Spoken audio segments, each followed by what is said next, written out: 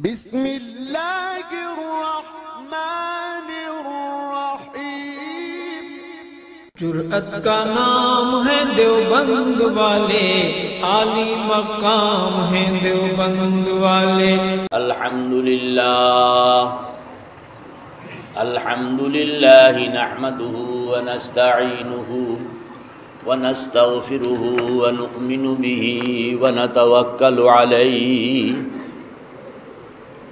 व नऊज़ु बिल्लाहि मिन शुरूरि अनफुसिना व मिन सय्यिआति अअमालिना। मन यहदिहिल्लाहु फला मुदिल्ल लहु व मन युद्लिल्हु फला हादिय लहु व नशहदु अल्ला इलाहा इल्लल्लाहु वहदहु ला शरीका लहु व नशहदु अन्ना सय्यदना व हबीबना व मौलाना मुहम्मद सल्लल्लाहु तआला अलैहि व अला आलिहि व सहबिहि व बारका व सल्लम तस्लीमन कसीरन कसीरा। अम्मा बअद फ़अऊज़ु बिल्लाहि मिनश शैतानिर रजीम। बिस्मिल्लाहिर रहमानिर रहीम। वअल्लम आदमल अस्माअ कुल्लहा सुम्मा अरदहुम अलल मलाइका फ़क़ाल अंबिऊनी बिअस्माइ हाउलाई इन कुन्तुम सादिक़ीन। सदक़ल्लाहु मौलानल अज़ीम व सदक़ रसूलुहुन नबियुल करीम व नहनु अला दालिका मिनश शाहिदीना वश्शाकिरीन वल्हम्दुलिल्लाहि रब्बिल आलमीन। सम्मानित उलमाए केराम, बुजुर्गान दीन, दोस्त अहबाब, मुसल्लियान एज़ाम, আজিজ তালাবা, দূর দূরান্ত থেকে আগত আমার মুহিব্বিন মুতাআল্লিকিন, বিশেষ করে আজকে সবগুজারি আমাদের এখানে জিকির মাহফিল হবে আসর থেকে এশা পর্যন্ত। মাসিক প্রোগ্রাম শিডিউল, যারা এসছেন, অনেকে আসছেন, অনেকে পথে আছেন, আসতেছেন। আল্লাহ জাল্লা জালালুহু আম্মা নওয়ালুহু আমাদেরকে কথাগুলো শোনার জন্য, বুঝার জন্য, আমল করার জন্য, জিন্দেগি বানানোর জন্য আল্লাহ আমাকে কবুল করো, আমার ভাইদেরকে কবুল করো, দুনিয়ার সকল মুসলমান নরনারীকে কবুল করো, আমিন। আজকে যে বিষয়টা নিয়ে আলোচনা, আগেও কিছু কথা হয়েছে।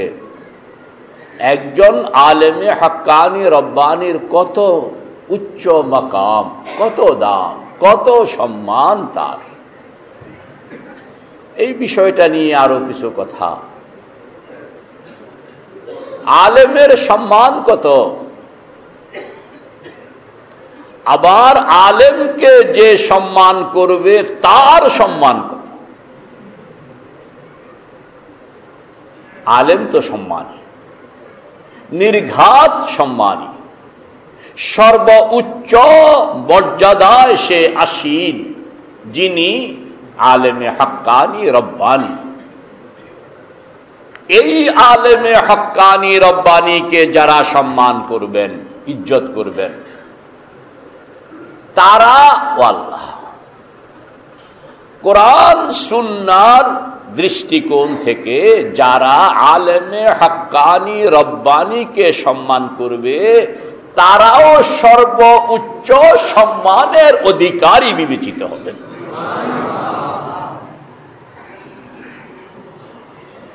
ফাসজুদু লি আদম, হযরত আদমকে সেজদা করার জন্য হুকুম আল্লাহ পাক দিলেন ফেরেশতাদেরকে। তো সর্বপ্রথম যিনি হযরত আদমকে এরকম সেলিউট জানাইলেন, সেজদা করুন মানে আমাদের ভাষায়, বর্তমানের ভাষায়, আধুনিক এই টেকনোলজিক্যাল জীবনের ভাষায় কি করণ, কথা কয় না কা, এটা কি করলাম? প্রাইম মিনিস্টারকে, এই যে সোলজাররা প্রেসিডেন্টকে প্রত্যেক বছর একবার সালাম দেয় না?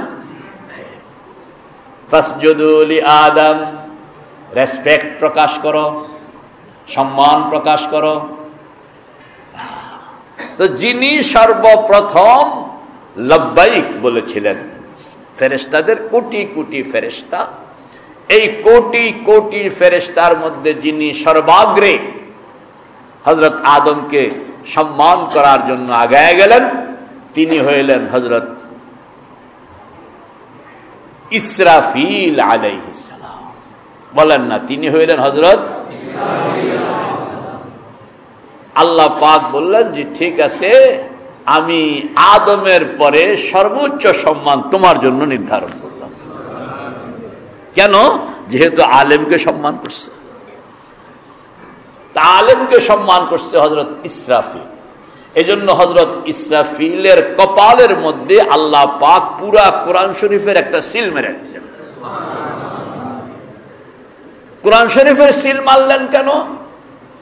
ইন্নাহু লাকুরআনুন কারীম ফি কিতাবিম মাকনুন লা ইয়ামাসসুহু ইল্লাল মুতাহহারুন।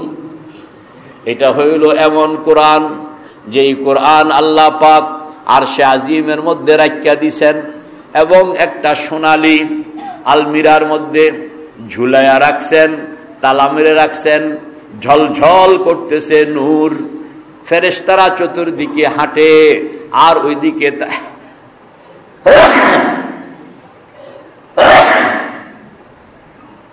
ওইদিকে তাকায়, কৌতূহল জিনিসটার ভিতরে কি। আল্লাহ পাক লিখা রাখছেন এদিকে তাকানো নিষেধ, দেখছেন কন্যা, এদিকে। ফেরেশতারা মনে মনে যদি ভিতরে দেখতাম, লিখা রাখছেন ভিতরেও নজর করা নিষেধ।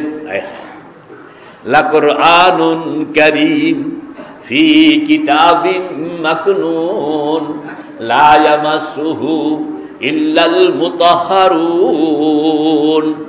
লিখা রাখছেন এই যে ঝুলায়া রাখলাম সুন্দর আরশের একটা শ্রেষ্ঠ জায়গায়, সুন্দর জায়গায়, যেখানে আল্লাহ পাক বসেন, সামনে এরকম সুন্দর কি জানি একটা ঝুলায়া রাখছে। সব ফেরেশতার ভিতরে একটা কৌতূহল অনবরত কাজ করে, সব জানলাম, এটা তো জানলাম। আমাদের মসজিদে একটা জিনিস আছে, দেখেন, ওই যে দেখছেন নি, এটা হইল মেহরাব, মিম্বর, এই সামনে চার কোণাওয়ালা একটা জিনিস আছে, দেখছেন? এটা কি? এটা তো একটা সাধারণ জিনিস, কিন্তু যদি এটাকে একটা রহস্যজনক জিনিস বানানো হয়, তো যে এই মসজিদে ঢুকবে সে সবকিছু দেখে কবে যে হুজুর আপনার মসজিদে মেহরাবের সামনে কি জানি একটা, এটা কি? সবার কাছে এটা একটা প্রশ্ন হয়ে যাবে। মেরে ভাই ও দোস্ত বুজুর্গ, আল্লাহ পাকের আরশের এখানেও এরকম একটা রহস্য, আবার রহস্যটাকে আরো বাড়ায়া দিছে। কিভাবে? এর দিকে চাওয়ার নিষেধ, দেখছেন? নিষেধ করলে মানুষ আরো বেশি চায়। এদিকে খেয়াল করন নিষেধ, খেয়াল করন নিষেধ করলে আরো বেশি খেয়াল করে। আবার লেখা রাখছে এই দুয়ার খোলা হবে না, এই আলমিরা খোলা হবে না ততক্ষণ পর্যন্ত যতক্ষণ পর্যন্ত হেরা পর্বতের গুহা থেকে মুহাম্মদুর রাসূলুল্লাহ আওয়াজ না দিবে। হযরত আদম ও আল্লাহ হেরা পর্বতের গুহা কবে? বলে বহুত পরে। হযরত নূহ হেরা পর্বতের গুহা কবে? বলে বহুত পরে। সবাই কয় ইন্না লিল্লাহ। তাইলে বুঝি আমাদের আর দেখা হইল না, কন্যা, আমাদের আর ফেরেশতারাও এটা দেখা হইল না। এটা কৌতূহল হয়ে আছে। লাকুরআনুন কারীম ফি কিতাবিম মাকনুন লা ইয়ামাসসুহু ইল্লাল মুতাহহারুন। ওই যে ভিতরে কোরআন, কোরআনের একটা সিল আছে, এই সিলটা হযরত ইসরাফিলের কপালের মধ্যে আল্লাহ পাক লাগায়া দিছেন। কেন? যেহেতু হযরত আদমকে সর্বপ্রথম রেসপেক্ট করছিলেন কে? বোঝা গেল আলেম, আলেমের সম্মান। গত সপ্তাহে বলছি হযরত আদম وعلم آدم الأسماء كلها ثم عرضهم على الملائكة فقال أنبئوني بأسماء هؤلاء إن كنتم صادقين। হযরত আদম সম্মান পাইলেন। আল্লাহু আকবার। হুকুম হইল ফেরেশতারা তোমরা আদমকে সেজদা করো, আদমকে ইজ্জত করো, আলেমকে ইজ্জত করো। আলেমকে যখন আলেম যিনি তিনি সম্মান পাইলেন, আর যারা আলেমকে সম্মান করে তারাও হযরত ইসরাফিল সম্মান কপালের মধ্যে তার ওই সিল, ওই নূর আল্লাহ পাক বসায়া দিলেন। হযরত জিবরাইল বলেন, ভাই ইসরাফিল, আমি সকলের সর্দার, মিটিংয়ে যখন বসি তোমার কপালের দিকে যখন তাকাই তখন আমি মনে মনে ছোট হয়ে যাই। দেখছেন, তোমার কপালের দিকে তাকাইলে আমি কি হয়ে যাই? মনে মনে ছোট হয়ে যাই। যদিও আমি নেতা, কিন্তু কপাল বালা কার? কথা কয় না কার? নেতা আমি, কপাল বালা কার? খারাপ লাগে না একটু? কয় যে মিটিং এ বসলে আমি ছোট হয়ে যাই, তোমার দিকে তাকাইলে আমার আর আমি যে বড়, এই বড় গিরিটা রাখতাম পারি না। কেন? আলেমের সম্মান করেছিল। বলেন না কি জন্য? জোরে বলেন কি জন্য? কি জন্য? কি জন্য সম্মান করবেন? কে কে করবেন? আসলে করবেন? আশা কথা। যদি না করেন তাইলে আলেমের সম্মান করলেন না। আপনি যত বড় বুজুর্গই হন না কেন, কয়টা সেজদা করছেন জীবনে? আপনার আগে একজন পাবলিক এরকম ছিল, যেই পাবলিকটার সেজদা 4 আঙ্গুল জায়গা দুনিয়াতে বাকি ছিল না, যেখানে সেজদা করে নাই। আসমানের মধ্যে 4 আঙ্গুল জায়গা বাকি ছিল না, যিনি সেখানে সেজদা করেন নাই। এই পাবলিকরে আপনারা কেউ জানেননি? 2-1 জনের কন্যা কত বড় বুজুর্গ ছিলেন, কত বড় মানে জানুইয়া ছিলেন, কত বড় ইবাদত করেন না ছিলেন, কত সিজদার মালিক ছিলেন, কত রুকুর মালিক ছিলেন, কত তাহাজ্জুদের মালিক ছিলেন। সব কিছুর মালিকানা আছে, কিন্তু আলেমের ইজ্জত করে নাই। কোন কথা? কোন কথা? কোন কথা? কোন কথা? কোন কি করে নাই? আলেমের ইজ্জত করে নাই। আল্লাহ পাক তখন চোখ গোরানি দিলেন। তার তাহাজ্জুদ তাকে বাঁচাইতে পারলো না, তার সেজদা তাকে বাঁচাইতে পারলো না, তার নামাজ তাকে বাঁচাইতে পারলো না। সঙ্গে সঙ্গে কান্ডা ধরলেন। কন্যা কি ধরলেন? কান ধরলেন। এরপরে জান্নাত থেকে খাট করে ফেলা। ঠিক না? ঠিক। ফাখরুজ মিনহা فاخرج منها فإنك رجيم وإن عليك لعنتي إلى يوم الدين। বেরে আজা, তোর সেজদা আমি নিব না, তোর রুকু আমি নিব না, তোর তেলাওয়াত আমি নিব না। আলেমকে ইজ্জত করস নাই তো বেরে আজা। একটা লাঠি দিয়া উষ্টা দিয়া জান্নাত থেকে বের করে দিলেন জাহান্নামে। ঠিক না? ঠিক। খুব সাবধান থাকবেন। আলেমকে ইজ্জত করলে কপাল বালা হয়ে যায়। আলেমকে অসম্মান করলে 1000 সেজদাও আপনাকে রক্ষা করতে পারে না। এজন্য আলেমে হক্কানি রব্বানির ব্যাপারে খুব সাবধান থাকতে হবে। ওয়াল্লামা আদামাল আসমাআ কুল্লাহা সুম্মা আরাদাহুম আলাল মালাইকা। আল্লাহ পাক পৃথিবীর মধ্যে মনুষ্য ইতিহাসের সর্বপ্রথম পাঠশালা আসমানে। কোথায়? মনুষ্য ইতিহাসের সর্বপ্রথম পাঠশালা কোন জায়গায়? মনুষ্য ইতিহাসের সর্বপ্রথম পাঠশালা কোন জায়গায়? আবার মনুষ্য ইতিহাসের সর্বপ্রথম শিক্ষক কে? জোরে বলেন, আরো জোরে বলেন। বিদ্যালয়ের একজন আলেম যিনি মাদ্রাসায় পড়ায় শিক্ষক, তার চেইনটা কার সঙ্গে লাগা? তার পোস্ট কার সঙ্গে লাগা? তার সিলসিলা কার সঙ্গে লাগা? তার দায় দায়িত্ব কার সঙ্গে লাগা? তার কর্মধারার সিরিয়ালটা কি? ওই সিরিয়ালের প্রথম ব্যক্তিকে ওয়াল্লামা আদামাল আসমা। আল্লাহ পাক বলেন আমি হইলাম এই পাঠশালার প্রথম শিক্ষক। এরপরে দ্বিতীয় শিক্ষক হইল মুহাম্মদুর রাসূলুল্লাহ, তৃতীয় শিক্ষক হইল সাহাবায়ে কেরাম, চতুর্থ শিক্ষক হইল তাবেঈন, পঞ্চম শিক্ষক হইল তাবেঈ তাবেঈন। এইভাবে আস্তে আস্তে অনেক ইমাম আবু হানিফা, ইমাম বুখারী, কত মানুষ হইয়া শেষ পর্যন্ত আপনি আমি পর্যন্ত পৌঁছে গেল। যদি লাইনটা ঠিক থাকে, আবার লাইন আড়ায়া গেলে কিন্তু লাভ নাই। হ্যাঁ, ট্রেনের বগি যেটা ইঞ্জিনের সঙ্গে লাগা, এটা তো দৌড়াইতে আছে সারা দেশ। যেটা তেজগাঁও স্টেশনে অন্য লাইনে দাঁড় করায়া ফালায়া রাখছেন, আসলে এরকম বগি কতদিন বেকার বসে আছে না? এদিনের দাম আছে, এটি দৌড়ায় কেন? এটি এন আজগাও এখানে, কালকেও এখানে। হুজুর ইঞ্জিনের লগে লাগা নাই, পান না? ইঞ্জিনের সঙ্গে কি নাই? হ্যাঁ, বগি ইঞ্জিনের সঙ্গে লাগা থাকতে হবে। ইঞ্জিন হইল লা ইলাহা ইল্লাল্লাহ, লা ইলাহা ইল্লাল্লাহ, লা ইলাহা ইল্লাল্লাহ, মুহাম্মাদুর রাসূলুল্লাহ। আল্লাহ, ইঞ্জিনের সঙ্গে লাগা থাকতে হবে। তাইলে দেখবেন সারা বাংলাদেশের মধ্যে বগি দৌড়াইতে আছে, ঠিক না বেঠি? হুজুর আপনি তো চাকরি করেন, পয়সা পান।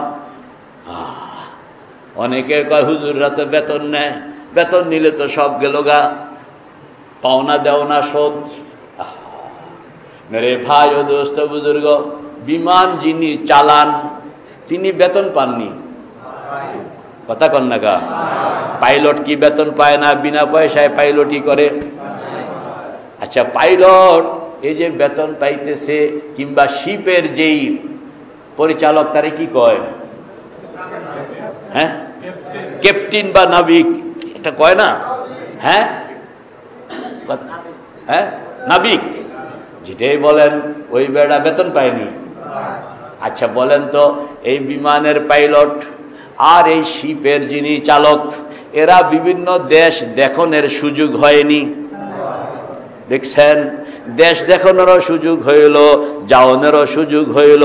আপনি যদি এরকম দেখানোর মনে চায়, দেখতে মন চায়, যাইতে মন চায়, তাহলে বিনা পয়সায় যাইতে পারবেন? পয়সা লাগবে। ক্যাপ্টেন বেড়ায় যে যাইতে আসে আর দেখতে আসে, পয়সা লাগেনি? বরঞ্চ পয়সা আরো। দেখছেন, আরে ক্যাপ্টেন হইয়া যাও, তাইলে পয়সা দিয়া দেখতে যাইবা কেন? তোমার দেখাও হবে, অধিকন্ত তোমাকে পয়সাও। কথা এটা বুঝে না। যদি এটা বুঝে আসে তো মাদ্রাসার হুজুরের বেতন কেন বুঝে আসে না? আল্লাহু আকবার। উনি এমন ক্যাপ্টেন, যেই ক্যাপ্টেন দুনিয়া ভর জাহাজ চালাবে, এমন নাবিক দুনিয়া ভর জাহাজ চালাবে। অন্যরা যদি দেখতে হয় তাইলে পয়সা লাগবে, আর তিনি দেখতে হইলে পয়সা তো লাগবেই না, বরং কোম্পানি তাকে আরো বেতন পে করবে, ঠিক না বেঠি? কোম্পানিকে কোম্পানিকে কোম্পানিকে আল্লাহ পাক বলেন, তুমি এরকম জাহাজের নাবিক হয়ে যাও, ক্যাপ্টেন হইয়া যাও, পয়সা দিতে হবে না, বরং আমার খাজানা থেকে তোমার বেতন পরিশোধ করা হবে। ওয়ালাকিন কুনু রব্বানিয়িনা বিমা কুনতুম তুআল্লিমুনাল কিতাবা ওয়া বিমা কুনতুম তাদরুসুন।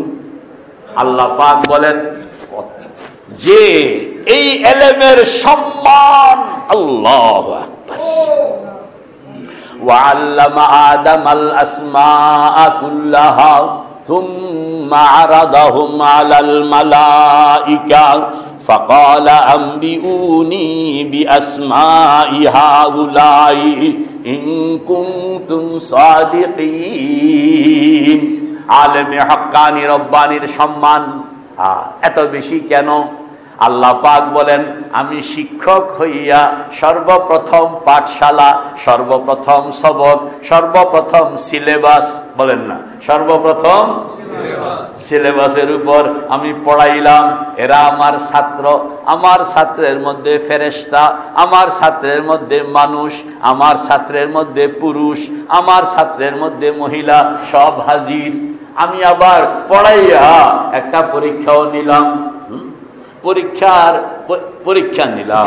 সর্বপ্রথম পরীক্ষা এটাও কর না, মনুষ্য ইতিহাসের সর্বপ্রথম পরীক্ষা, পরীক্ষার হল কোন জায়গায়? কোন জায়গায়? কোন জায়গায়? নকলের কোনো ব্যবস্থা আসেনি সেখানে? প্রশ্ন আউটকরণের কোনো ব্যবস্থা আছে? কোনো ভাও নাই। পরীক্ষাটাও মেরে ভাই ও দোস্ত বুজুর্গ, এটা প্রাইমারি পরীক্ষা নয়, এটাকে বলতে হবে বিসিএস পরীক্ষা। কি বলতে হবে? এই পরীক্ষায় পাশ করলে চাকরি হয়ে গেছে, বিশাল বড় বড় চাকরি। আর ফেল করলে কিছুই নেই, কন্যা ফেল করলে। হযরত আদম, ফেরেশতা সকলকে লইয়া পরীক্ষা হইল। আর পরীক্ষার মধ্যে ফেরেশতারা বেচারারা ফেল করলো। আহা, বেচারারা কি করলো? জোরে কন্যা, বেচারারা কি করলো? ফেল করলো। আর পাশ করলেন কে? আল্লাহ পাক বললেন ঠিক আছে, পাশ করেন নারও আমি দাম দিলাম, ফেল করেন নারও আমি দাম দিলাম, পাশ করেন নারে দাম দিলাম, তুমি হইবা আমার প্রতিনিধি। আর ফেল করেন নারে দাম দিলাম, পিয়নের চাকরি সবগুলো তোমাদেরকে দিয়া দিলাম। দেখছেন, সব ফেরেশতাদেরকে কি চাকরি দিয়া দিছে?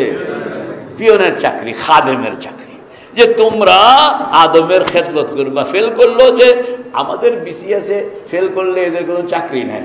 আল্লাহ পাকের এখানে ফেল করলো একটা চাকরি আছে, ছোট মোটো হোক, হ্যাঁ একটা চাকরি আছে। সব ফেরেশতাদেরকে বললেন তোমরা আদমের খেদমত করবা, আদমের পিয়ন হিসাবে তোমাদেরকে চাকরি দিয়া দিলাম। এখন পিয়ন কথা শুনতে হইব, কথা কন না কা, পিয়ন চাকরি নিছে পিয়নের, কিন্তু কথা শুনে না, চাকরি থাকবে? আল্লাহ পাক এটাকে বুঝানোর জন্য বলছে যে আদমকে সেজদা করো। এখন যে সেজদা করছে বুঝা গেল সে পিয়নের চাকরিতে কি এরা কি কয় জয়েন করলো, বলে কবুল করে নিলাম, কবুল। হযরত আদম পাশ করলেন। দুনিয়ার মধ্যে কেউ যদি বড় কোনো এরকম কঠিন পরীক্ষায় পাশ করে তাকে দুইটা জিনিস দেওয়া হয়, বলেন না কয়টা জিনিস? একটা হইল তাকে মেডেল দেওয়া হয়, ঠিক না বে ঠিক? আরেক নম্বর হইল তাকে একটা সার্টিফিকেট দেওয়া হয়, একটা মেডেল, একটা এই পুরস্কারটা। এটা ডাক্তার ইউনুস না কি পুরস্কার পাইল? নোবেলের থেকে ছোট না বড়? আল্লাহ পাক যেটা দিতে আছেন এটা নোবেল কত বড় হবে? আল্লাহু আকবার। আল্লাহ পাক বলেন তোমরা তো বড় সড় পুরস্কার বানাইছো, এটার নাম নোবেল, আসলে এটার নাম শয়তানি। দুনিয়া ইসলামের বিরুদ্ধে যত বড় বড় কাম করবেন নোবেল আপনার জন্য তাড়াতাড়ি আসবে। আর আপনি ইসলামের পক্ষে জিন্দেগিতে কোনো একটা কাম করছেন, নোবেল আপনার ভাগ্যে নাই। এটা পরিষ্কার। এটা হলো নোবেল পুরস্কারের অন্যতম আপনার বৈশিষ্ট্য, যে জিন্দেগিতে কোনো একদিন ইসলামের পক্ষে কথা বলছে তাকে কোনোদিন নোবেল দেওয়া হবে না। এই জন্য যারা নোবেলের পাগল এরা বুঝাও মুখের মধ্যে তালা মেরা থুয়ে দেয়, কারণ যদি কই তাহলে নোবেল জুটবে না। এটাও একটা প্রতারণা। তোমাদের নোবেল তোমরা লইয়া বইয়া থাকো, নোবেলের চেয়েও আরো বড় পুরস্কার আল্লাহ পাক আমাদেরকে দিয়ে রাখছেন, ঠিক না? ঠিক, আলহামদুলিল্লাহ বলেন না? আল্লামা আদামাল আসমাআ কুল্লাহা সুম্মা আরাদাহুম আলাল মালাইকা فقال أنبئوني بأسماء هؤلاء إن كنتم صادقين। আল্লাহ পাক পরীক্ষা লইলেন, ফেরেশতারা ফেল করলো, হযরত আদম পাশ করলেন। দুনিয়ার বিধান যে পাশ করে তার জন্য মেডেল, যে পাশ করে তার জন্য সার্টিফিকেট। আল্লাহ পাক হযরত আদমকে মেডেল দিবেন, সবাইকে ঘোষণা একত্রে। মেডেলটা এরকম গোপনে গোপনে দিলে হয়? আমাদের মাদ্রাসায় আমরা পাগড়ি অনুষ্ঠান করি, এটারে মেডেল বলা হয়। এই যে আমাদের মেডেল হলো পাগড়ি, কন্যা আমাদের কবি মাদ্রাসা আলাদা মেডেল কি? পাগড়ি। তারা আর স্বর্ণের কিছু কি দিব, টাকা পয়সা তো নাই, মানুষের টাকা পয়সা দিয়ে মাদ্রাসায় চলে, তো এই পাগড়ি একটা দেয়, দস্তার বন্দি কি বলা হয় এটাকে? ইউনিভার্সিটি ওয়ালারা এরকম চারকোনাওয়ালা কালা মাঝখানে একটা কিটা আসে না এরকম, হ্যাঁ, এরও একটা দেয়। ও পয়সা অত খরচ করতে পারে না, পয়সা কম, তো আমাদের দেশে এরকম মেডেল। তো আল্লাহ পাক এটা একটা আনুষ্ঠানিক ভাবে দেওয়া হয়, বলেন না এটা কিভাবে দেওয়া হয়? আসমানের মধ্যে অনুষ্ঠান ঘোষণা করলেন, আজকে আদমকে মেডেল দেওয়া হবে। কি দেওয়া হবে? মেডেলটা কি দিবেন? মেডেল সব সময় এমন জিনিস হয় যেটা একটা ইতিহাস, যেটা একটা স্মৃতি, যেটার লংজেভিটি হবে দীর্ঘকাল। কারণ মেডেল যিনি পাইলেন ইনি এটাকে এরকম ভাবে রক্ষিত রাখবেন যেন তার হায়াত, তার ছেলের যুগ, তার নাতির যুগ, তার পুতির যুগ, সকল যুগে কত লম্বা করণ যায়, ঠিক না বে ঠিক? সে চায় আমি যে পুরস্কারটা পাইলাম এটা আমি দেখব, আমার ছেলেরা দেখবে, আমার নাতিরা দেখবে, আমার পুতিরা, কথা কয় না কা? মানে যত লম্বা করণ যায়। যদি কেউ পরামর্শ দেয়, হুজুর আপনার পুরস্কারটাকে আমি এরকম ভাবে রাখবো, এটা অন্তত 500 বছর, 1000 বছর, 5000 বছর এভাবে থাকবে, যত টাকা লাগে সব দিতে তৈরি আছি, তবু এটারে 5000 বছর পর্যন্ত স্টে করাও, ঠিক না বে ঠিক? মেরে ভাই ও দোস্ত বুজুর্গ, মেডেল সব সময় দামি জিনিস হয়, কন্যা মেডেল সব সময় কি হয়? আল্লাহ পাক হযরত আদমকে কি দিতে যাচ্ছেন? মেডেল। মেডেলটা কি দিবেন?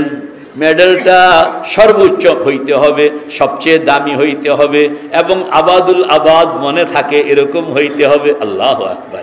তখন আল্লাহ পাক বললেন, ঠিক আছে, হ্যাঁ, এই যে এটা কি জানি কয়, মিম্বর, কি কয় এটা? মিম্বর, কোন এটা কি কয়? মিম্বর।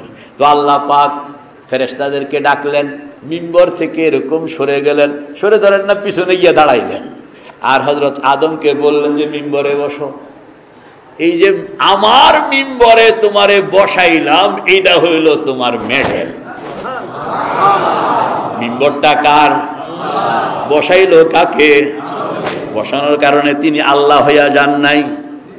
আমি ডিমের আড়ত, কলার আড়ত, মুরগির আড়তে মাঝে মাঝে কখনো ঢুকলে এতারা বেশি ভক্তি করে বুঝলেন আমারে ক্যাশে বসায়, একবারে নিজের চেয়ারে বসায়।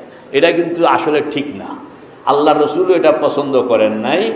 কারণ প্রত্যেকের পার্সোনাল চেয়ার ঘরের ভিতরে, অফিসে, দোকানে, এখানে অন্যেরা বসন অনুমতি নাই, কিন্তু আমারে টাইনা নিয়ে একবারে পার্সোনাল চেয়ারে বসায়। আচ্ছা বলেন তো, আমি হইলাম দুর্বল পার্টি, কয় টাকার মানুষ, এই যে কোটি কোটি টাকার মালিক বেড়ায় যে আমার হুমায়ুন মামু, ওনার ক্যাশের মধ্যে যে আমারে বসায়া দিলেন, হুজুর আপনি বসেন, আপনি একটা ছবি উঠান। তা আমি এরকম বইলাম, ওটা ছবি উঠে গেল, দলিল হয়ে গেল যে এই বিশাল মানে বাণিজ্যিক প্রতিষ্ঠানের সর্বোচ্চ চেয়ারের মধ্যে সমাসীন হয়ে আছেন আমাদের খতিব সাহেব হুজুর। একটা চেয়ার, একটা ফটো উঠে, এই যে ফটোটা উড়াইলো, এই ফটোটার কারণে কি এই কোটি টাকার বাণিজ্যিক প্রতিষ্ঠানের মালিক আমি হয়ে গেলাম? কথা কয় না কা? তাহলে বসাইলেন কেন? এটা একটা ইজ্জত করলাম, কন্যা, এটা একটা কি? আল্লাহু আকবার। খাওয়াইলেও আমি এত ইজ্জত বুঝি না, টাকা দিলেও এত ইজ্জত বুঝি না। আমি বুঝাইতে চাই আমার সর্বস্ব যদি আপনার কাছে বিলীন করে দেওয়ার হইতো তাইলে আমি এইভাবে বিলীন করে দিতাম। আল্লাহ পাক বলেন, আমি ও পাবলিক বুঝো, এই আদমকে আমি সম্মান, সর্বোচ্চ সম্মান, সবচেয়ে বড় মেডেল দিতে চাই। মেডেল দেওয়ানোর জন্য চেয়ারটা হইল আমার কন্যা, চেয়ারটা হইল আমি সরে গিয়া আদমকে বসলাম, বললাম যে বসো। বসা আবার শুধু পুতুলের মতন বসলেই তো হবে না, ফেরেশতাদেরকে বলছি উসজুদু লি আদম, আদমকে সেজদা করো।